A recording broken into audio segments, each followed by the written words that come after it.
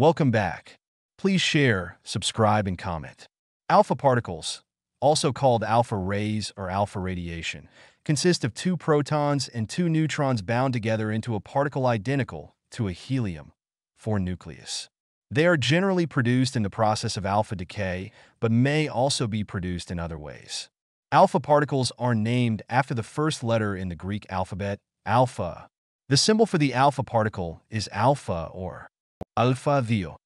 Because they are identical to helium nuclei, they are also sometimes written as He2 plus or 42 He2 plus, indicating a helium ion with a +2 charge, missing its 2 electrons.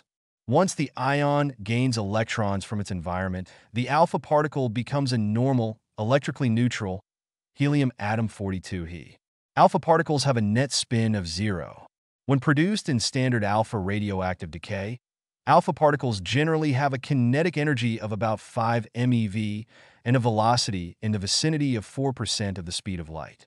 They are a highly ionizing form of particle radiation, with low penetration depth, stopped by a few centimeters of air or by the skin.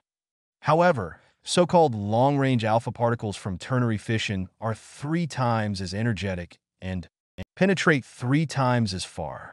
The helium nuclei that form 10 to 12% of cosmic rays are also usually of much higher energy than those produced by nuclear decay processes, and thus may be highly penetrating and able to traverse the human body and also many meters of dense solid shielding, depending on their energy.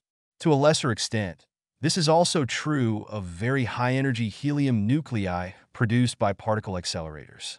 Name the term alpha particle was coined by Ernest Rutherford in reporting his studies of the properties of uranium radiation. The radiation appeared to have 2 different characters. The first he called alpha radiation, and the more penetrating one he called beta radiation.